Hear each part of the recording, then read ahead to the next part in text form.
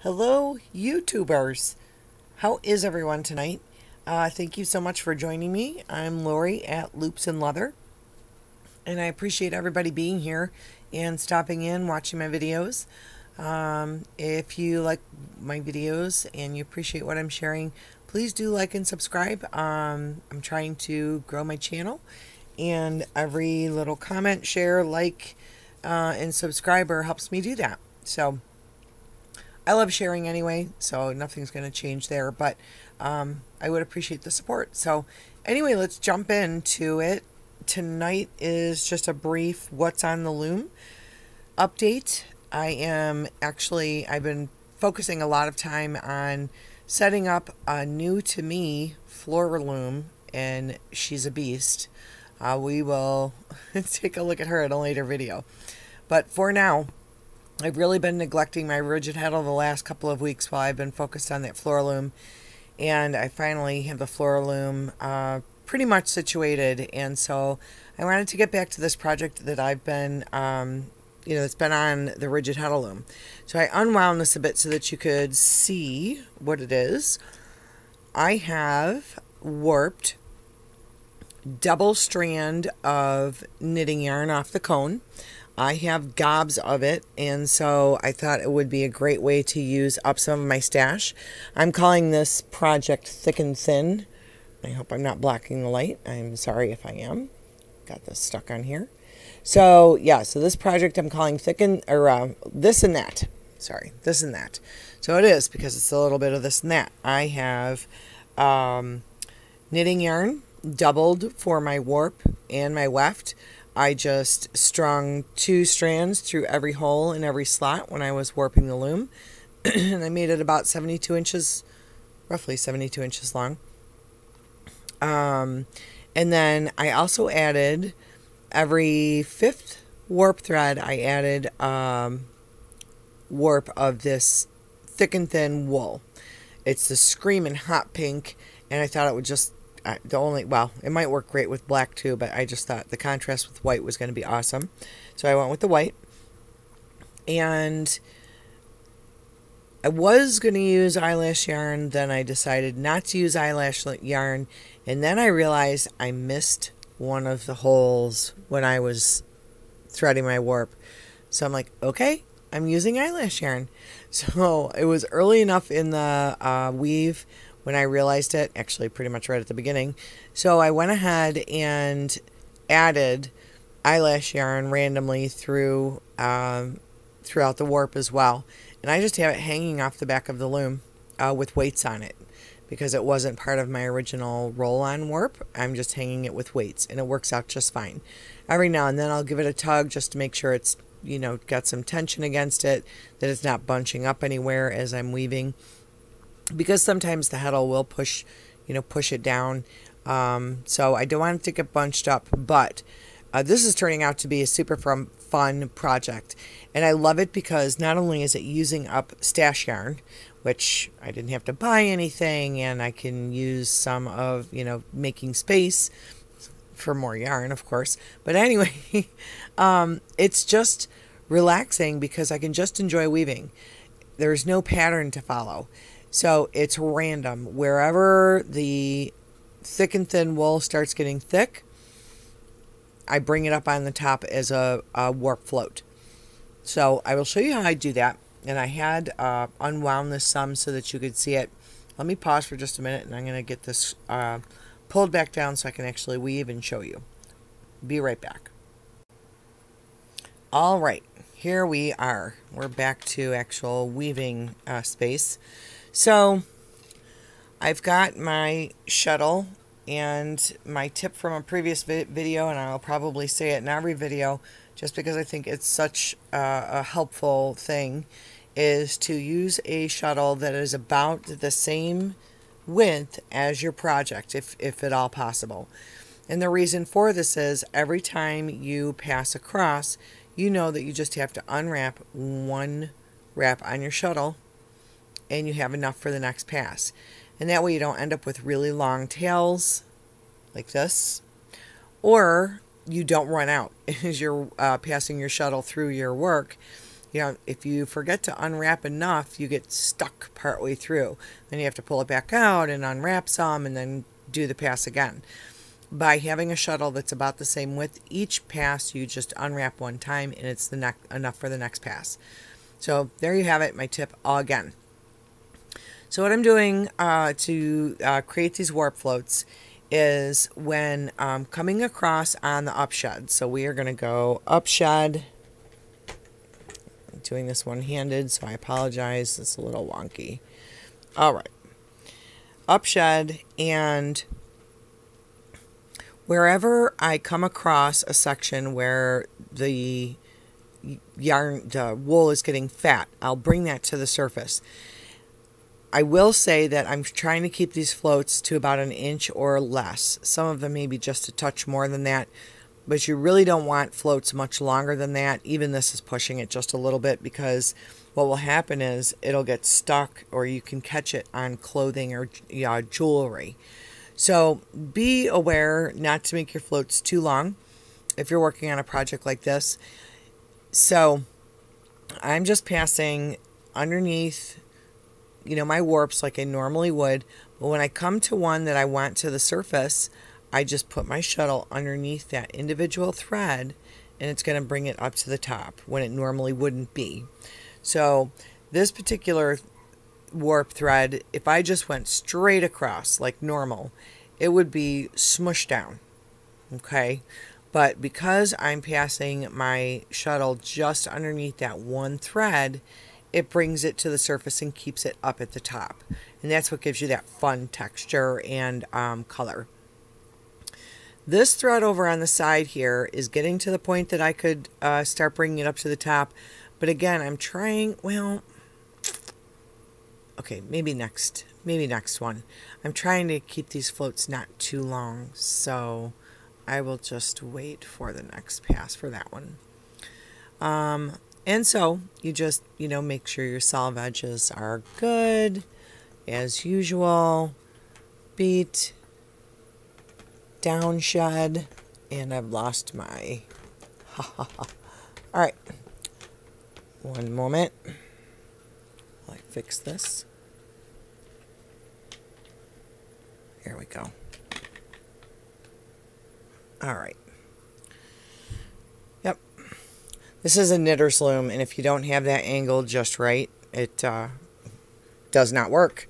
It's all about the dynamics of a loom. All right, so for down shed, I'm just going under all of the warp threads like normal.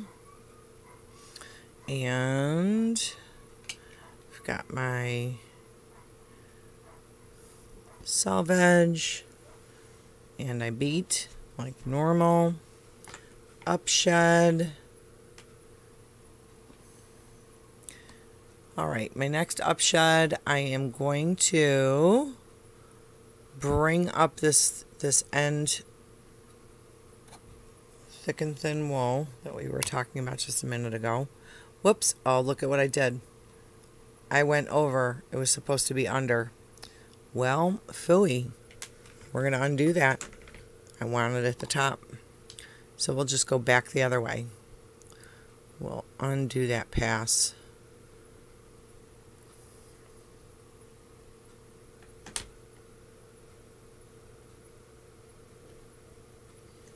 Okay.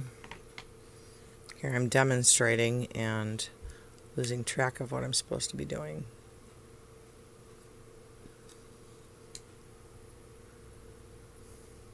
Okay. I went over, I just went over everything.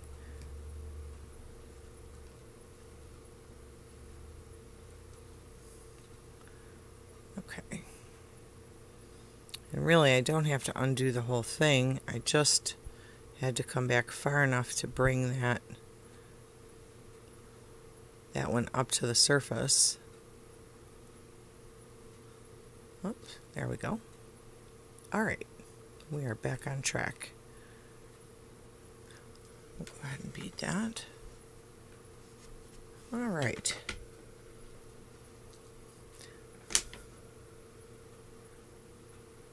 and under all on my pass.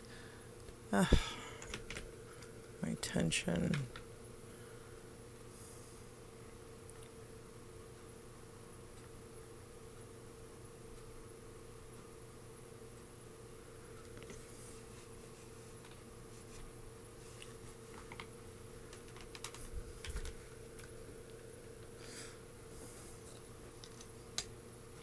Alright, and back over to this one.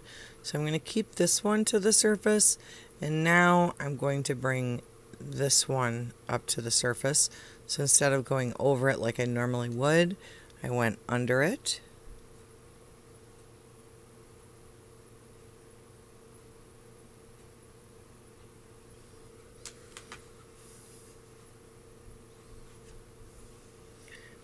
And I'll do a couple more passes so you can see how that's now going to show up at the top.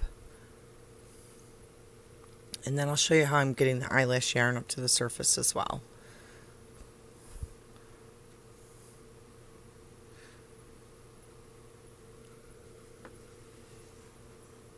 You'll notice some of these spots with the eyelash yarn, that's where I was saying it kind of is bunching up a little bit.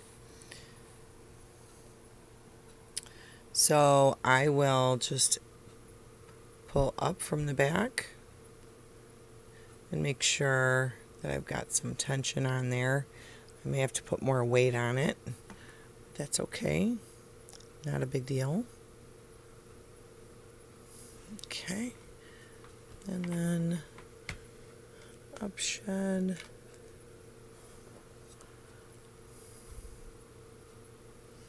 We're going back under this one and under this one, over on the side.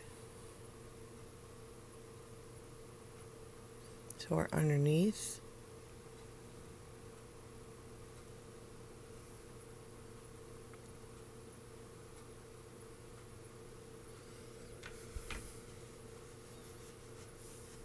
And beat.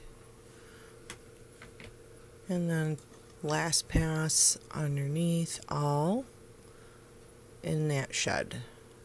Just a regular row or a weft pick, depending on your lingo. Alright, I'm going to put this in neutral. So you can see now that this is starting to come to the surface, and I'll continue up, number of picks, and then I will start going back over it again to lock it back down and to keep it, about an inch long or so, the other ones. But it's just random. I didn't warp it any special way, so when the thickness comes, that's when it comes to the surface. And it just creates a totally unique, one-of-a-kind piece. Now, for the eyelash yarn. What I'm doing when I want to bring some of this to the surface, I'm using this blunt darning, or tapestry needle. It's not sharp, and so it's not going to snag my regular yarn the way a sharp needle would. You still have to be mindful that, you're picking at a woven cloth, so you don't want to snag any of the other yarn. But what I'm doing is I'm just randomly grabbing sections of this where I want the eyelash yarn to kind of bloom at the surface. So I will gently just kind of pull up on it. I know that there's long bits of the eyelash fuzz kind of buried under my weft. And because I have these hanging off the back, I actually could lift the whole strand, and it's not going to bother anything. I wouldn't be able to do that if it was part of my regular warp that was wound on the back beam. So I've got a little bit of an advantage by accident. But so I'll do that, and then I'll actually go up to the next one, the stitch next one above, or you could do the one below. But because I know that those fibers on there are long, they're locked underneath there. So this kind of helps just bring some of that to the surface. And then I will give a tug back on the warp, and it brings those fibers up. And again, I'm just doing this randomly. There's no pattern to it. I'm just having fun with it. And I think that's one thing that we kind of lose sight of sometimes when we're weaving. We're so focused on tension and selve edges and, you know, a pattern that we're working on. And, you know, weaving can be very complicated. And so just being able to kind of throw some of that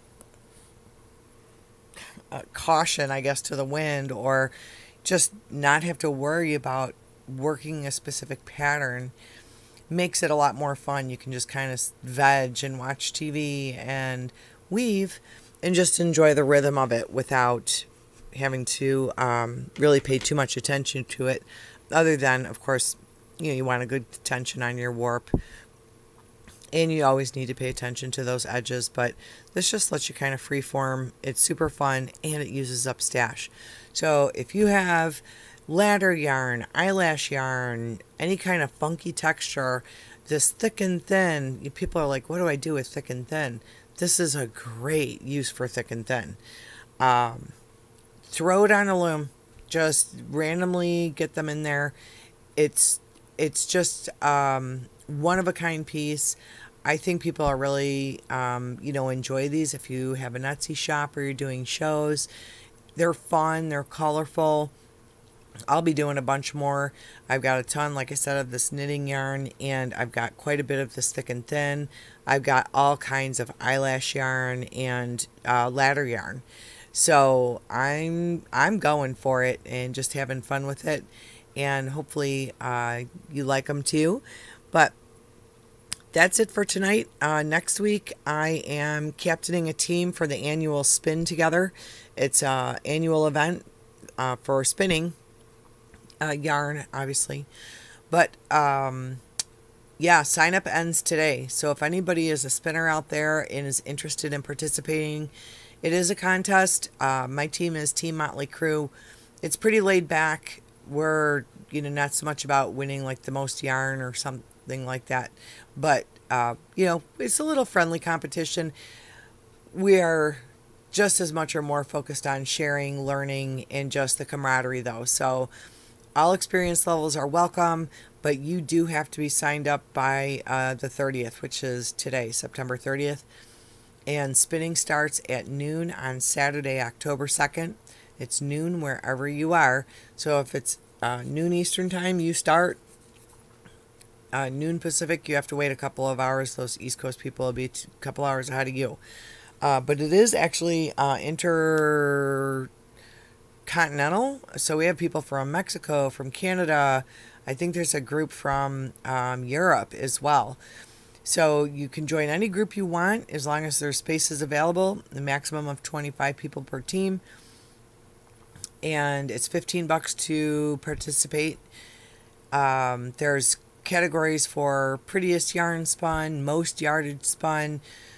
There's categories for e-spinners, drop spindling, kick spindles, spinning wheels. So there's really something for everybody, and it's just a fun competition / annual get-together. It runs for a week. Check it out. It's spintogether.org. Make sure you signed up. September 30th, today's the cutoff. So I hope to see some of you there in the spinning groups. In the meantime, please like and subscribe to my videos. I will definitely be posting some of what I'm working on in the Spin Together. And we have Angora goat shearing coming up. I got all kinds of stuff going on. Fall is a crazy busy time of year on a farm. And also getting ready for the holidays. So I hope everybody has a great rest of your evening. Please like and subscribe. If you have comments, post below, and I'll be happy to respond. Questions, comments, recommendations. Love to see your comments. Everyone have a great rest of your evening. Stay safe, take care, and I will see you again soon. Bye-bye.